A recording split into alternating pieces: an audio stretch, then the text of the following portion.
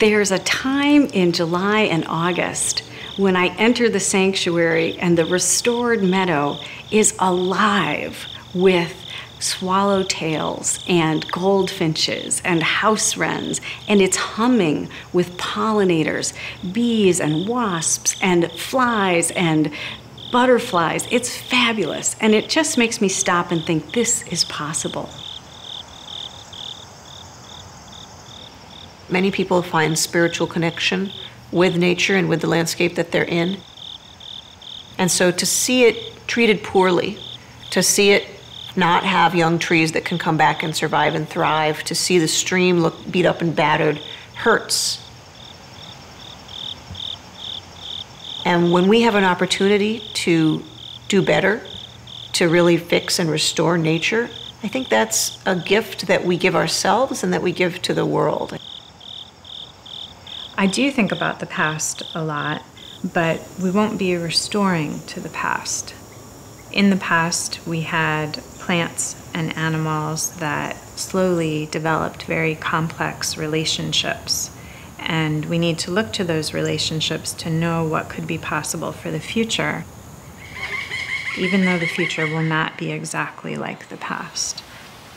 What assemblages of plants worked well in this area? How close can we come to those assemblages to set the stage for something that can be successful in the future, knowing that nature's going to take its own course?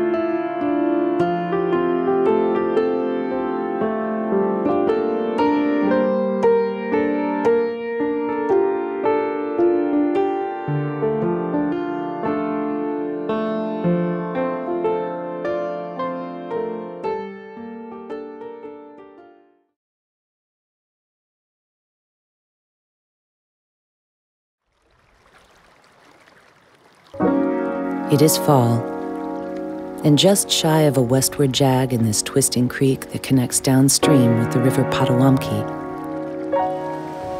the autumn air stings. The Little Ice Age is at its most bitter this century, but the cold is also the reason the hunters have journeyed here. Native Americans no longer live in this land above the fall line. They emptied out of the region earlier in the century due to pressure from warring northern tribes.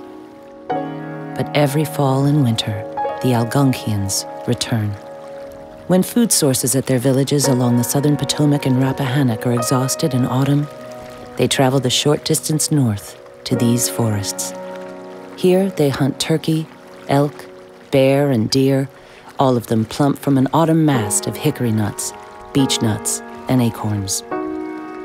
Even working these prolific hunting grounds, by the end of winter, the Algonquians will be noticeably thinner and happy to stay close to home near the southern Potomac, commencing a blessed 6-month spree of oystering and fishing. In the Southland, they are also assured the 120 frost-free days needed to grow maize, and they are certain to find waterfowl. Each Algonquian tribe has made its home near marshes full of fowl: geese, ducks, herons, and swans.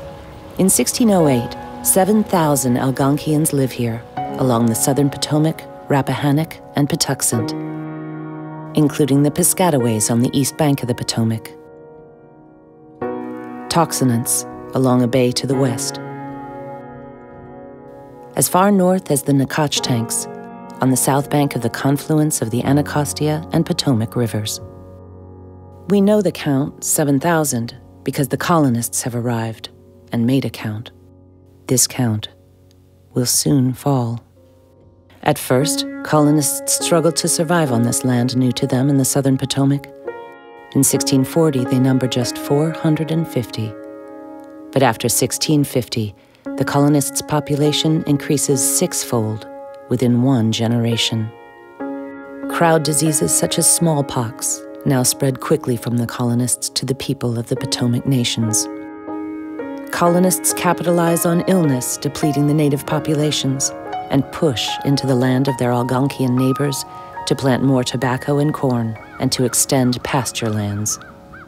The resulting land disputes end up in the court system of the colonists, where English law is wielded to dispossess the Potomac tribes of their land. Some indigenous people flee the region. Others move deep into marsh areas to get away from the colonists.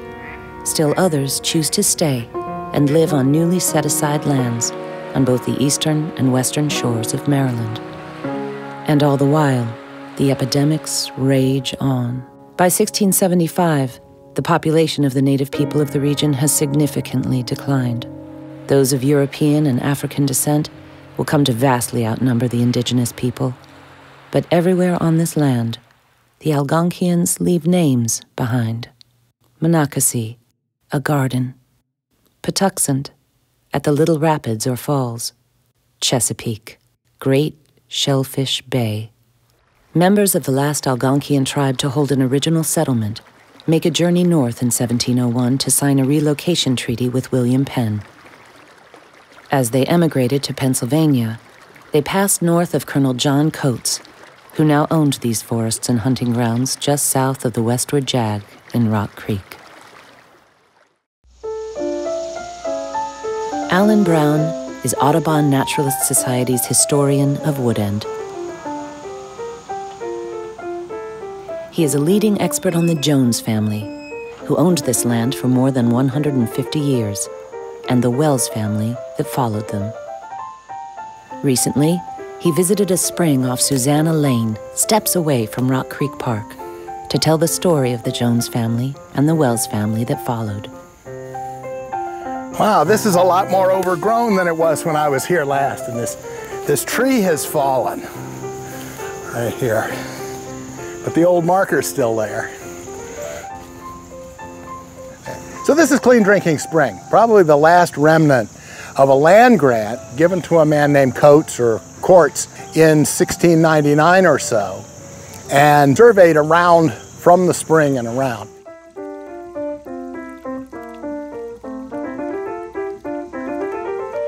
So, in order to get a land grant, first you measured out the meets and bounds, had a surveyor, somebody who could do arithmetic in that day and age, trigonometry, set out the meets and bounds, and you'd submit that along with some kind of a name. And the names could be pretty fanciful. They were like naming racehorses or boats or something. People would just think up a fancy name. And this one was named Clean Drinking. With the Algonquians dispossessed of their land, the Old World's property system took root in the Chesapeake colonies. Clean drinking was a fief, a gift, from a noble to a favored and loyal citizen, from the ruling Calvert family to John Coates, planter and member of the Maryland Assembly. To Colonel John Coates, all that tract or parcel of land called Clean Drinking Spring, on the west side of a branch called Rock Creek Branch, beginning at a bounded red oak. The story is that the reason this was called clean drinking is that those surveyors who were out running the meets and bounds of clean drinking ran out of whatever alcoholic beverage was fueling them on their survey. And when they got back here, they were forced to drink clean. And a poem exists explaining that. It goes, "They broke their bottles at the spring with a will, and the name Clean Drinking clings to it still." But I always took that to mean they did it strongly. That was the with a will. In 1747, this spring-fed Maryland land came down by marriage to Charles Jones, judge and farmer, signer of a repudiation of the British Stamp Act of 1765. It was Charles, his children and grandchildren, who set out to tame the wild-looking but ecologically balanced forest land of Clean Drinking into a partially flattened landscape suitable for crops and livestock that would earn pounds and shillings for the family. And they did it, at least at first, with the crop that made this far-flung colony, then brand-new nation, rich, but which came at the highest price. To grow a crop like tobacco is extremely labor-intensive. Prior to growing a lot of tobacco in Maryland, there were relatively few enslaved people in Maryland. But in order to develop a cash crop, a lot more had to be imported. And so the port of Bladensburg, which was the second largest port in America for a period of time in the 1800s, saw the export of a lot of tobacco and the import of a lot of enslaved people from Africa. And so that's a wearing out of people to turn them to the work of producing a cash crop that's not for food. It's an exhausting, very, very labor-intensive crop. In this system, this relatively new system that was being promulgated in the United States, or in the early English colonies and later in the United States, there was an idea that enslaved Africans and whoever else got caught up in that net, that they were chattel.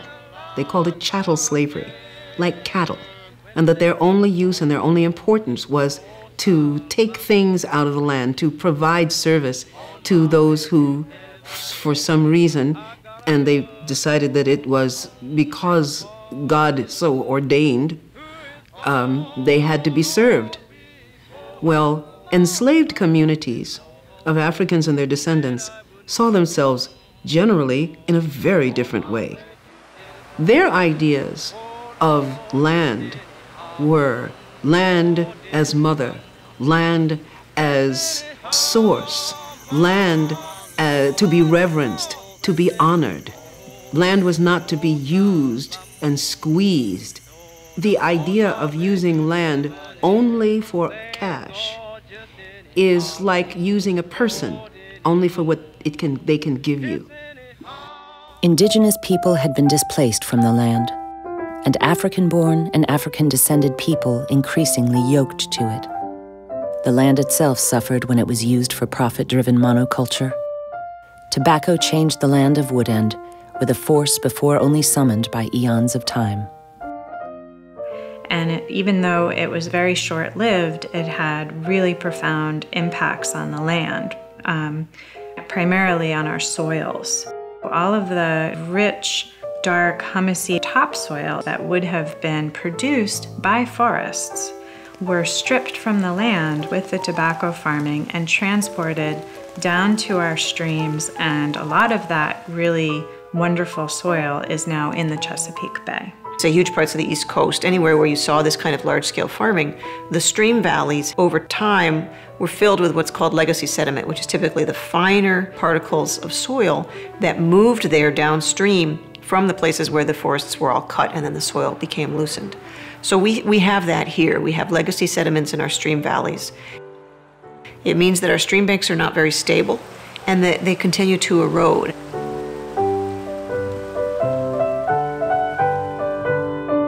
There were a lot of bankruptcies among people who grew tobacco. Some certainly made out well, sold at the right time, something like that, but others suffered bankruptcies. Overwhelmed by thinning topsoil and rampant pest problems, battered by wild price swings, the Jones family closed their 3 tobacco barns located northwest of the clean drinking manor house. The Joneses turned to corn and wheat and milling. At the time, prominent families were building mills throughout the county, making the same agricultural transition. For the Joneses, the attempt to gain agricultural stability from grain production was short-lived. The mill vanishes from all written accounts after 1837. We know little of the Joneses' relationship to their land, but may get a sense of it from the annotated almanacs of their neighbor, Dr. William Palmer of Sandy Spring. In Palmer's almanacs, we can observe an early 19th century Montgomery County farmer's careful attention to the forces of nature. Writing between 1818 and 1848, Palmer, a physician, farmer, and holder of enslaved persons, kept strict daily records of morning and evening temperatures and other weather conditions, noted the still raging epidemics sweeping the country, and monitored the state of the Potomac and Susquehanna rivers, both prime transportation routes. It was advances in transportation, coupled with a location just outside a major American city, that would suddenly change the land at clean drinking and draw it into the modern age. Horse-drawn streetcars on rails, able to reach a speed of 9 miles per hour, took Washington, D.C. by storm in 1862. Then in the 1890s, the trolley car arrived, named for the way its cable to electrical power resembled the line of a fishing trawler. Trolleys could go 25 miles per hour, and suddenly, people could work in the city and live in the country. The Chevy Chase Land Company completed the trolley line along Connecticut Avenue in 1892. Sales were initially slow in Chevy Chase, Washington, D.C.'s first trolley suburb, but marketers scored big with a new feature targeted at federal workers, a single-family home with a yard. In Chevy Chase, nature and man have combined their efforts with charming results. Nearby, an independent businessman, Harry Martin, marketed parcels of land based on their proximity to Chevy Chase. In both Chevy Chase and nearby Martin's addition, one other feature was exclusivity, based on race and religious discrimination covenants that mirrored the widespread racism and anti-Semitism of the age. That the property hereby conveyed, either before or after the improvements are made, cannot be sold, rented, leased, or otherwise placed in the possession of a colored man or one of the African race. This period of development is part of a larger period of difficulty, of extreme difficulty for African Americans in the United States. Historian Rayford Logan called this the nadir of African American experience in the United States. Not only are African Americans being excluded from a wonderful form of life, but those who are doing the exclusion are cutting off parts of themselves. This racism, and the infection of people who are born innocent, this doesn't belong to anyone. Not only affected African Americans, but infected European Americans. Along Jones Mill Road, the land of clean drinking was not close enough to the Connecticut Avenue trolley to be acquired in the first wave of commuter development. But with a higher elevation than that of Washington, land farther out into Montgomery County became desirable for Washington's burgeoning white upper class as a place to build mighty estates and escape from D.C.'s oppressive summers. By 1896, the Jones family inhabitants of Clean Drinking Manor had dwindled to one lone soul, Nicholas Jones. Jones eked out a modest living, teaching art, dredging sand from Rock Creek, and renting land to tenant farmers. A few miles to the south, however, denizens of the maturing capital city showcased their swelling wealth in Gilded Age high style. One garish fashion was contributing to the decimation of birds throughout the country. Many birds had been overhunted for food and for sport throughout the 1800s, but now birds were being hunted in massive numbers for yet another motivation: to adorn women's hats. One style even consisted of the entire bird. It was the demands of a women's fashion which had elevated the threat to birds.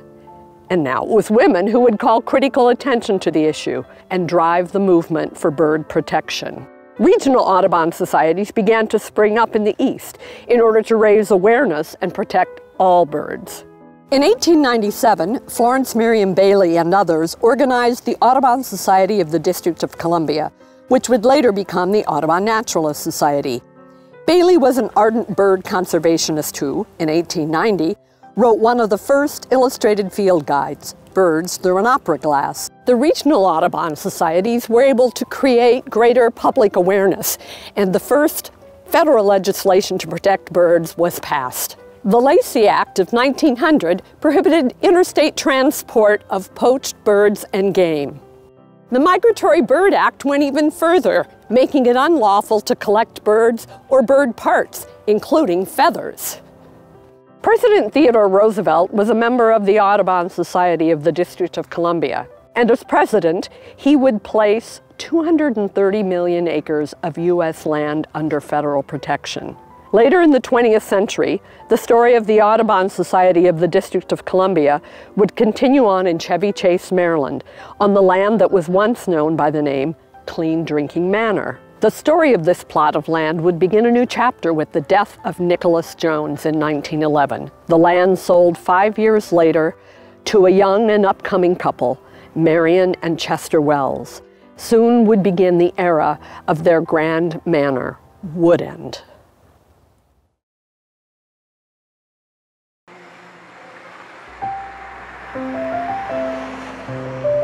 This nursing home on the corner of Jones Bridge and Jones Mill Road sits where the old house, the 1750 Clean Drinking Manor, sat, that was the home of the Joneses into the teens of the 20th century, after which the Wells bought the property.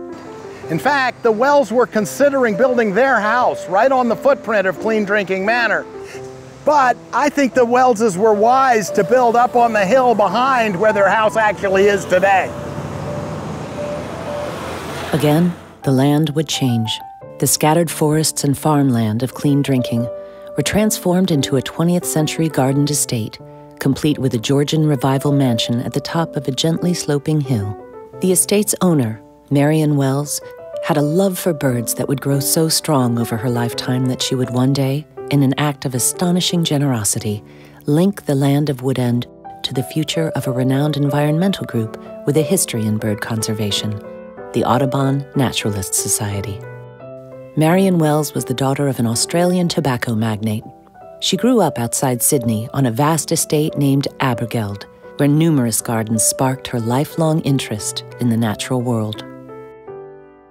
Marion and her husband, Chester Wells, an American naval officer, began to purchase adjacent land parcels in preparation for creating their 110-acre estate, which they would name Woodend, after the resort where they spent their honeymoon. So here we are at the top of the hill where the Wells actually did build their house. In 1928, they had John Russell Pope, the preeminent neoclassical architect of the period, build this house. By 1927, he had already designed the Scottish Rite Temple in Washington, D.C. And although he was the preeminent architect, Mrs. Wells, said to have been a very strong-willed woman, wanted him to kind of audition before he built the house. So she had him build the 5-car garage down at the base of the driveway. And once he'd done that satisfactorily, she let him build the house. So what we have here is sort of classical for the period. It looks like an 18th century house, and that was popular in 1927. This was actually the automobile age, so the house was built at a time when you needed a driveway. We have a long driveway giving us selected views of the house as we drive up. After the completion of Woodend, Pope went on a 10-year streak, unequaled in the history of American architecture. Constitution Hall, the National Archives building, the National Gallery of Art, the Jefferson Memorial. The 6 original blueprints for Woodend are stored at the National Gallery of Art. Let's go on up to the veranda. Up here. The veranda offered the Wells an unceasing look at wildlife just outside their bedroom windows. So here we are facing east on the open veranda. In a 1998 letter, one of the daughters of the Wells writes that the Wells kept a table up here for feeding birds, robins and cardinals and blackbirds. Imagine a bird feeder up here on the veranda. I wouldn't mind a veranda like this myself. Greenhouse, rose bushes, a goldfish pond, a hemlock grove with not one leaf out of place. Marion Wells and her gardener wasted no time in shaping Woodend into the type of manicured estate she knew from childhood. The 1927 Fuller Company construction photo of this house under construction shows a post-agricultural landscape pretty much devoid of plants and trees. And this 1937 Bjorn Edgley painting shows the same landscape, this time with manicured lawns and planted trees. In 1932, a Post reporter walked across these lawns and left us a poetic description of what she saw. June 12, 1932. old manor in Chevy Chase gains in beauty with age. You are viewing part of one of the most magnificent estates in this vicinity, that of Captain and Mrs. Chester Wells. The old-fashioned garden with its roses and vines, lilacs and other plants and shrubs run riot, makes the site quaintly picturesque amidst its setting of tall cedars, locusts, and hemlocks. From the top of the hill near the manse are to be seen in the forest many dogwood trees. At the foot of the huge Kentucky bluegrass lawn, which forms a sloping hill around the mansion, I was shown a path which I followed. I came to a stream, its clear waters trickling along for 1,000 feet, where it ended in a lovely natural pond. And the land stayed that way, gardened and manicured for the next 4 decades, in the manner of a big country house with formal gardens. Lawrence Johnson, the son of the Wells groundskeeper Eddie Johnson, recalled seeing rabbits, raccoons, possums, foxes, and even muskrats at Woodend during this time. And for some years, Woodend maintained the features of a small working farm. There was a barn, a workhorse, a donkey. At the corner of Jones Mill Road and Jones Bridge Road, an apple orchard was planted, and 10 acres of potatoes were worked across Briarley Road. But these and other parcels began to be sold off for financial reasons resulting from the Great Depression and World War II. 110 acres became 40, and the era of agriculture on the land came to a close. The land sold off by the Wells was valuable real estate and quickly became lots for dozens of new homes. Meanwhile, on the estate itself, Mrs. Wells' love for birds was growing. She became a member of the Audubon Naturalist Society of the Central Atlantic States. Its members in these decades included many of the environmental movement's greatest icons, including Roger Tory Peterson and Rachel Carson. The group's president, Erskine Barnes, and Mrs. Wells became friends. When Mrs. Wells passed away in 1967, she left Woodend to the Audubon Naturalist Society to serve as its headquarters and as a bird sanctuary. This land with so much history had changed form yet again, from a private sanctuary to a public one.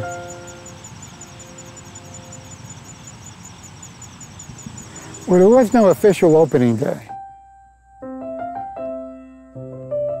There was no ceremony, no coverage of that at all. We just started running programs and people started coming. Jerry Schneider was the first executive director of the Audubon Naturalist Society after the transfer of Woodend. He describes the appearance of the sanctuary at the time. The property hadn't been used for quite a while, and things were overgrown. The fields, which are to our left, mostly had multiflora rose and all kinds of weeds. You had the conifers, some hardwoods, and mixed brush, but the field and the meadows was just all over the place. The new executive director was eager to institute an educational program right away, using the incredible natural resources suddenly at the disposal of the Audubon Naturalist Society. I was very impressed with the fact that we had these 40 acres in a residential area, and it was zoned for residents. I'd never seen anything like that and thought to myself, fantastic. Few photographs of the sanctuary exist from this era, but photographs from a feature story for National Parks and Conservation magazine in June 1970 show Woodend being used to expand access to nature for school children from Washington, D.C.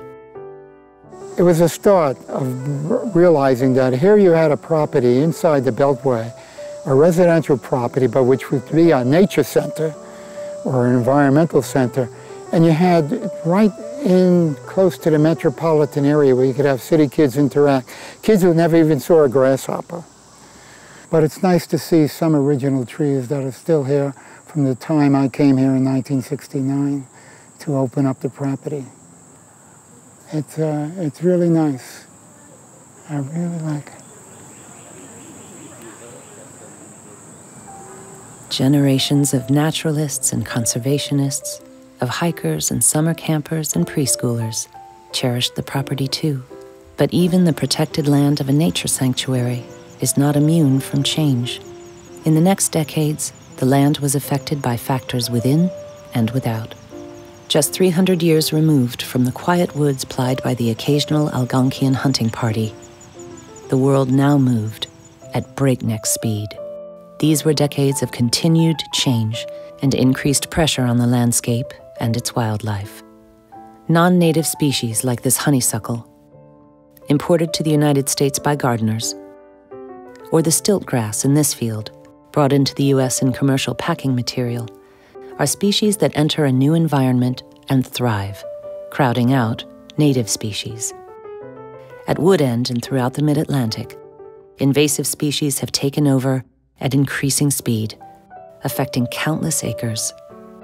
Of course, plants and animals have moved around the globe forever, but the difference is how quickly these changes are happening in a way that doesn't allow for a whole community structure to change and evolve together, but sort of overwhelms that system very rapidly with these new introductions. The seeds of non-native plants can be carried by wind or transported by birds. They can also be planted by humans. During a period when less was known about the damage to native ecosystems caused by invasives, both Mrs. Wells and the Audubon Naturalist Society planted non-native species on the property. Magnolia X solangiana, Saucer magnolia. Acer palmatum, Japanese maple. Eleagnus umbellata, autumn olive. Lonicera macchii, amor honeysuckle. Rosa multiflora, multiflora rose. Native species dwindled under pressure from invasive species, changing the land once again. Warmer temperatures and increasingly powerful storms are already being felt at Woodend, with effects on the land and on wildlife. We've been having stranger temperature shifts, and so sometimes things are sort of out of sync, right? So a plant will bloom, for example, in response to a warm spell before there's a pollinator available to pollinate. What we see is stressors on plants that might not otherwise have been stressed. And an example is our hemlock grove, where couples like to get married. Our temperatures are going up, our trees are getting older, and that temperature increase is stressing the trees. The storms in our region have gotten more concentrated and more intense than they used to be by a lot. So what that means is that we might get somewhat more water than we used to, but what we really have is longer droughts and then followed by bigger storms. And that is a recipe for flooding, because when the soil dries out, it actually loses some of its absorptive capacity. It's more like pavement, in fact. So when you've got really dry soil, then you've got this really intense storm. The water's going to hit that dry soil and whoosh as though it was pavement into the streams. So all the harms that come to streams and natural landscapes because of stormwater are just going to be increasing in magnitude, and that's just a fact. And the harm to streams from stormwater runoff was already at a critical point because of development in the county, which had exploded in the mid-20th century and essentially never slowed. What that meant is that there were far fewer trees and that more and more of the county was paved. When you take the surface, which again, historically in our region, pre-colonization was very, very, very forested. A forested soil has deep roots that go through it. It has animals that burrow in it, has a lot of bacteria in the soil that are constantly decomposing the leaves and other organic matter that falls and dies there. And all of that activity makes the soil very spongy. It soaks up a lot of water. When we pave it instead, first when we cut the trees, the activity of the trees is lost. And then second, when we pave it, we take away that whole capacity. It's like you have a sponge and you just wrap it in plastic wrap. No more is the sponge useful to you at all. It's interesting to watch our region develop. We have lots of people who want to come to the DC metro region to live and work. And in response to that demand, we are developing at a very rapid rate. I think we all feel it. But one of the things that's hard for humans to feel is the pressure that puts on wildlife. When you think about wildlife traveling, whether they're migrating or just moving through their territory, they really need contiguous green space. And as we develop, we chop up that green space. We make breaks between forests. We interrupt streams and put them underground. And all of that puts pressure on wildlife because it reduces their places to rest and refuel by eating. It cuts the number of spots they have to raise their young safely. But there was one wildlife species that thrived in the suburbs. An herbivore, it was ravenous and increasingly omnipresent. Cute, but hungry. In the edge habitat of the suburbs, it had more to eat with fewer predators than it had had at any time in ecological history, at numbers 40 times higher than the land could withstand. Deer stormed Woodend like a multi-hooved lawnmower.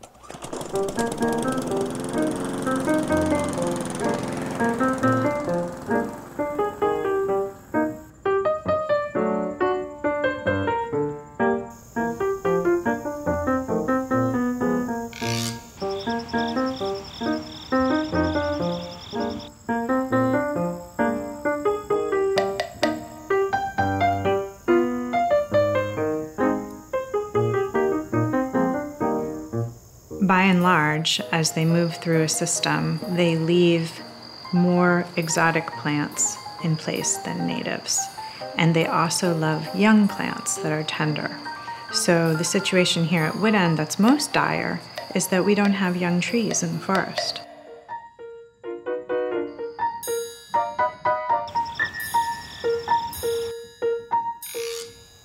So I'm about 5 feet tall, and I can walk through the woods here, and all the green will be right about at the top of my head, because the deer can reach that high and have eaten everything that there is that they can eat below that level.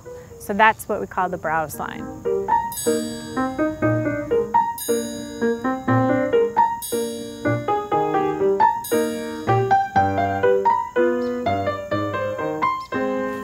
Five feet.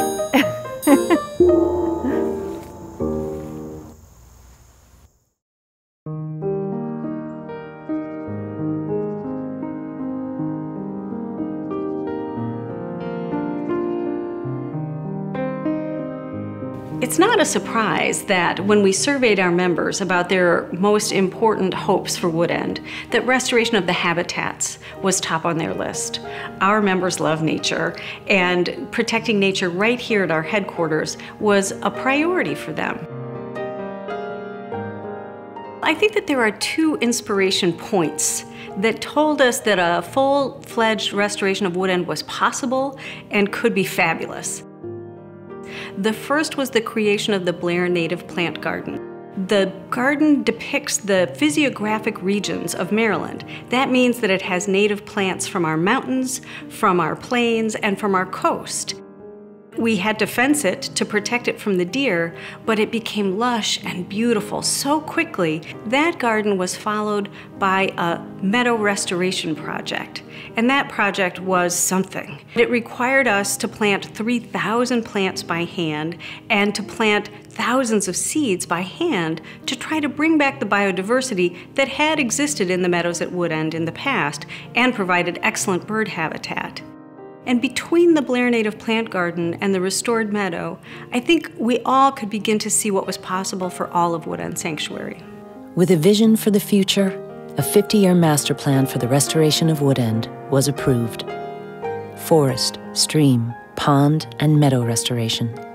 A wheelchair-accessible nature trail so that people of all abilities can immerse themselves in the habitats of Woodend and benefit from the healing powers of nature.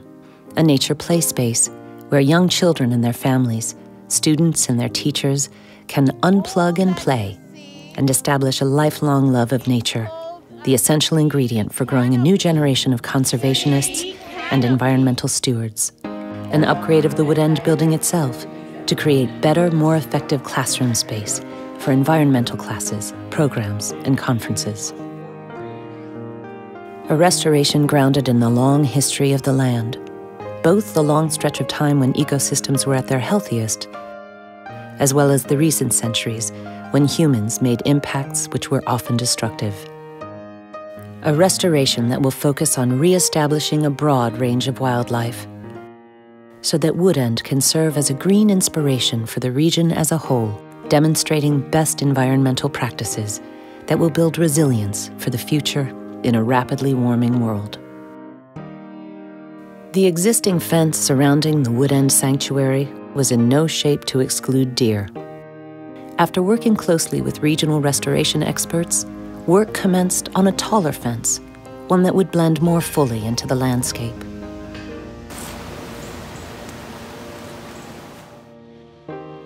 It's exciting. It's a little bit nerve-wracking. You know, you feel like you've prepared for every eventuality, but now that it's here, things pop up that you think, oh, why didn't I think of that?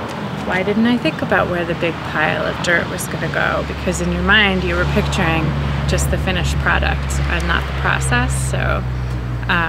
So while we thought of lots of things, there are plenty more that we're sort of dealing with in the moment. But this is a classic example of you got to crack a few eggs to make an omelet. Work continued at a rapid pace. In the sanctuary's northwest corner, bamboo, which had completely taken over the area, was removed. Along the north border, a team of volunteers planted the first trees of the restoration. To this corner over here where you see that tree house. In the coming years, thousands more trees will be added. Perfect. And on a snowy day in December, over 100 volunteers and staff joined together to form a line across the property and humanely walk the deer out through an exit gate in the east fence.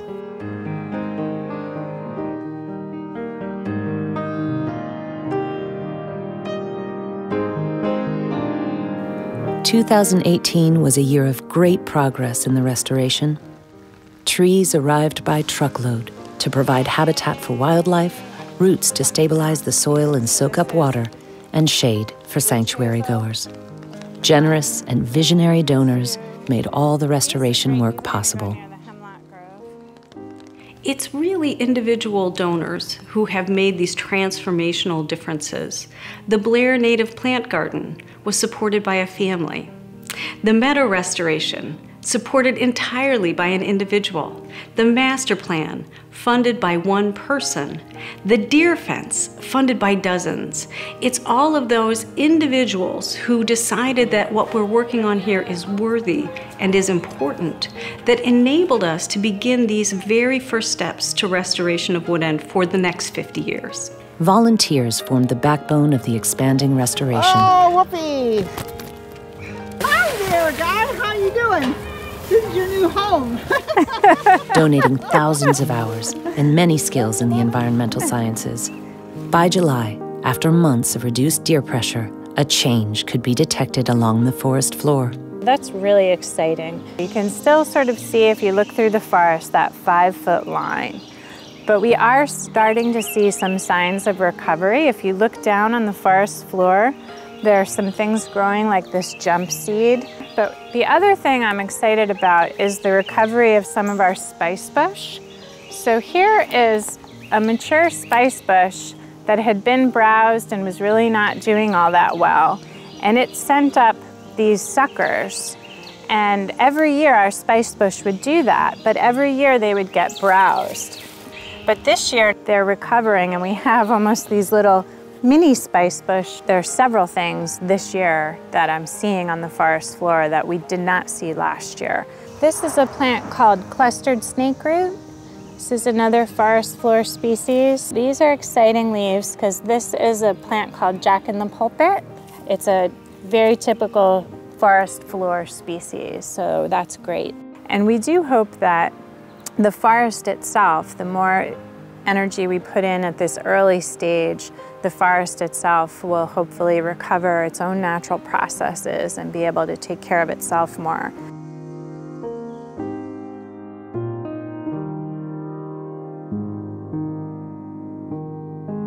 The restoration stormwater management component started in earnest with the installation of 2 rain gardens. We couldn't even really contemplate that first rain garden, the tree-safe rain garden, until we knew that there would be a plan to remove some of the deer pressure, because we knew we were planting it with more trees, more native plants, and that with the number of deer we had on campus at the time that we started construction, it would be unsustainable. We'd have to leave it fenced forever. So that was definitely a part of the restoration and leaned on plans for the rest of the restoration in order to get it started. So parts of the restoration are to restore what's already here, the forest and the meadow, by planting more native plants, by removing the deer pressure so that the native plants can return back. But it's also to go further and manage our stormwater. So we have a goal in our master plan to treat 100% of our stormwater runoff here on site. And with more frequent, intense storms, managing stormwater runoff is an essential strategy to build climate resilience, reduce flooding, and cut down on pollution flowing into Rock Creek, the Potomac, and ultimately the Chesapeake Bay. The stream restoration is another key stormwater management strategy. We are in the design phase of something that's called a step pool stormwater conveyance. We'll construct a series of weirs, and we'll be using some log material and some stone material that we'll have to bring in from outside. And rather than rushing through the whole stream, the water will now encounter these weirs and form a series of pools and drops. Instead of removing material until we get back to the floodplain, we're actually going to be raising the stream up to the level of the current floodplain. So we're going to be filling in the stream using materials like more boulders and gravel and cobblestones and sand and soil, which will allow the stream to be shallower, but we're not going to be cutting back the banks, and we're not going to be cutting back the trees on the banks. The 45 small dams, known as weirs, will form a series of small pools and waterfalls along the length of the stream that will slow down the water and create excellent habitat for irises, sedges, frogs, salamanders, birds, and other wildlife. The restored stream, pond, and rain gardens at Woodend will increase the educational opportunities available to all visitors. Another key climate resilience strategy built into the Woodend Master Plan is restoration of biodiversity throughout the sanctuary. A wider range of species in our forest, meadow, and wetland plant communities will attract a greater diversity of birds, insects, small mammals, reptiles, and amphibians. A biodiverse woodend will provide an essential resting, nesting, and refueling station for wildlife in our region.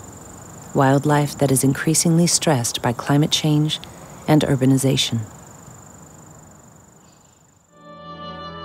Restoring the land at Woodend includes renewing the relationship of humans to it. As a result of rapid development, the natural world has suffered enormous losses. At the same time, modern life has impaired our connection to nature. The restoration of Woodend offers an opportunity to begin to repair nature in the region, but also to restore our personal relationship to it. The new Nature for All movement is an essential component of the restoration of Woodend. Nature for All promises to demonstrate best practices for healthy habitats for people and wildlife. To do so, Nature for All will engage the expertise, experiences, and imaginations of a greater diversity of people in our region. The goal? To position ANS's mission work as an inspiration for the restoration of ecological health for all people and wildlife throughout the region itself. Our signature conferences, Taking Nature Black and Naturally Latinos, are opening wide the possibilities of connecting with more diverse groups of people. Como diría mi abuela, bienvenidos a su casa. Like my grandmother would say, welcome to your home. We want you to feel welcome in this space. Because all people have a history of strong connections to nature, Nature for All is committed to renewing and strengthening those connections.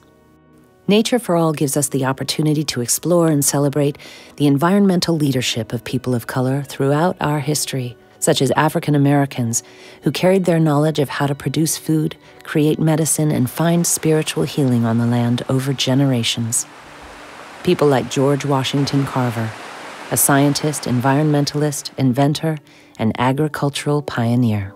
I love to think of nature as an unlimited broadcasting station through which God speaks to us every hour if we will only tune in. George Washington Carver. We love community. And to explore and celebrate modern-day environmental champions such as Sakobi Wilson. For literally the bodies of folks who live in those communities use their sinks for pollution. Tracy Lloyd McCurdy. Ancestors understood that by creating the commons. And Fred Tutman. From our work. In fact, we have yet to find a serious environmental problem in our watershed that it was not forged from some form of power imbalance or injustice. Americans whose families hail from Puerto Rico, Nicaragua, Guatemala, Honduras, El Salvador, Mexico, and beyond now live in the D.C. metro region in greater numbers than ever before.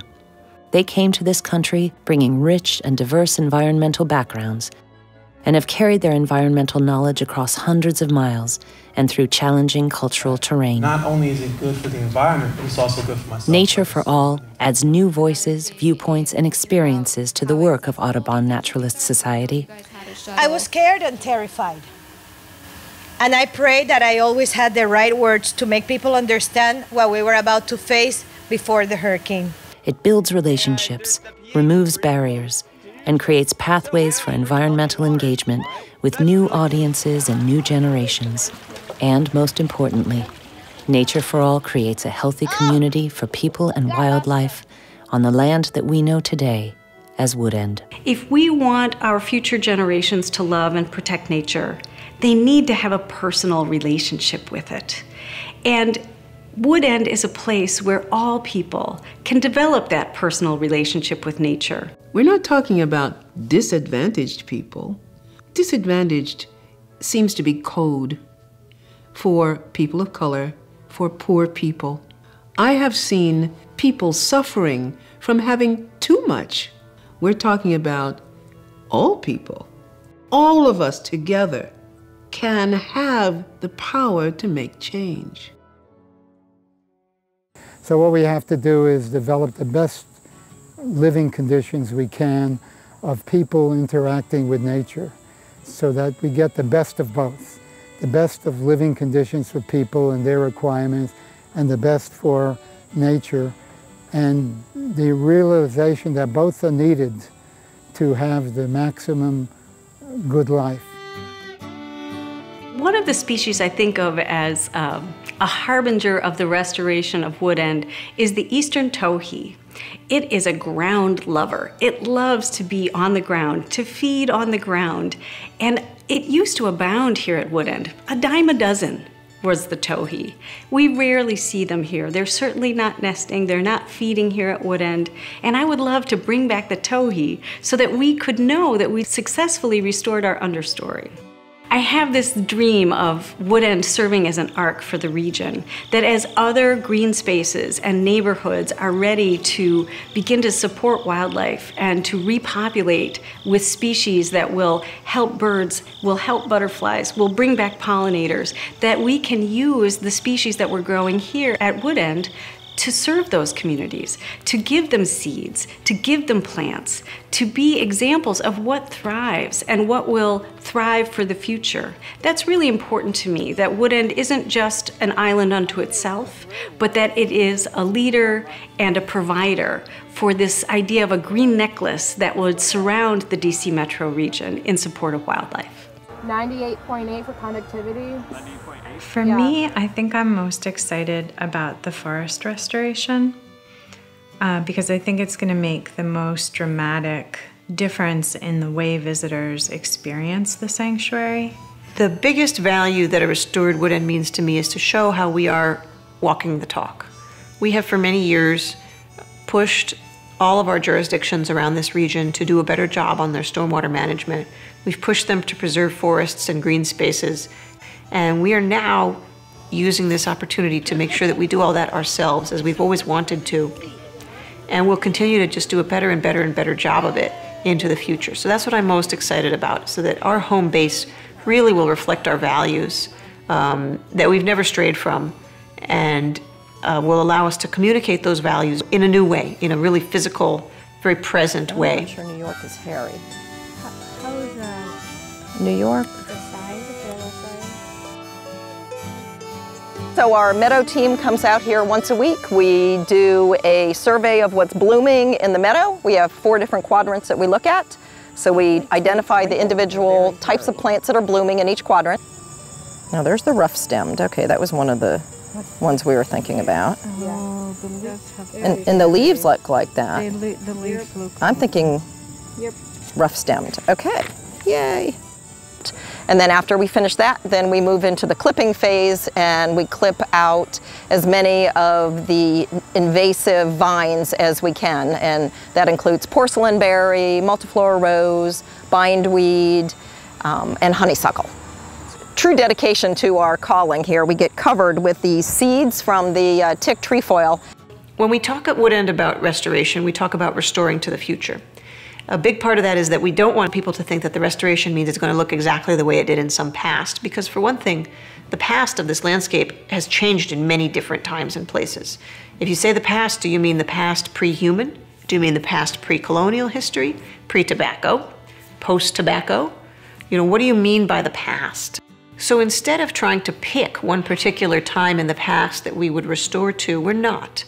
We're restoring to a vision of the future, where we imagine a community of native plants and animals that thrive here together, a large diversity, many numbers of species, a place that's accessible to people, no matter who they may be or what help they may need to access nature. This land here that Woodend occupies has had many different lives. And in order for us to think about the future of Woodend, we need to think about how do people interact with nature around them.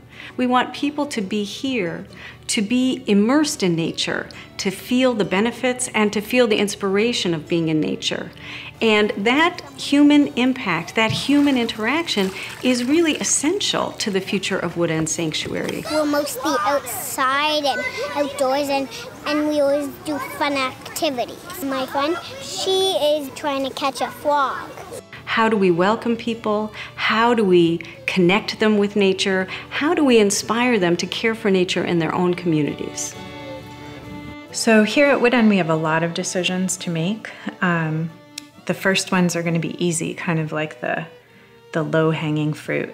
We know we have to get rid of the honeysuckle. It's spread all throughout the forest. It's impacting the ability of anything else to grow and germinate on the forest floor. So that's an easy one. But then, you know, next will be double file viburnum. We have 4 or 5 native viburnum species. This one is not native.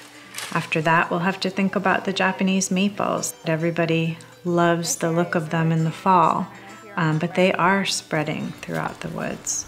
Here at Woodend, our decisions are going to be based on ecosystem function. What we're going to do is create the most ecosystem function we can with what we have at hand.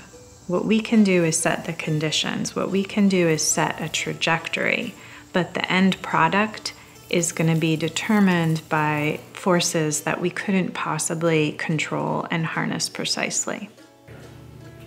Ooh, I think it's going to be so fascinating. First of all, I don't think we know everything that's going to happen. We think about the things that we will actively participate in restoring, but Mother Nature has a mind of her own, and she will be doing healing work throughout the sanctuary over the next 50 years. For the next 50 years, I think not only will Woodend be our living laboratory, where we teach people about the importance of supporting wildlife in our region, and we teach them how to do it in their own communities, I also think that it will be a beacon for thought and conversation around the future of our ecology here in the DC metro region. In particular, I think that Audubon Naturalist Society has a chance to convene leaders to think about these difficult questions. What does it mean to restore when we have climate change afoot? How do we create a green necklace that supports all wildlife when we are urbanizing at this rapid rate? And I think ANS becomes the thought leader and the convener in the region where these difficult and challenging problems can be analyzed, discussed, debated, and ultimately solved by working together. And I look forward to us being the leaders of that investigation and that discussion and those solutions.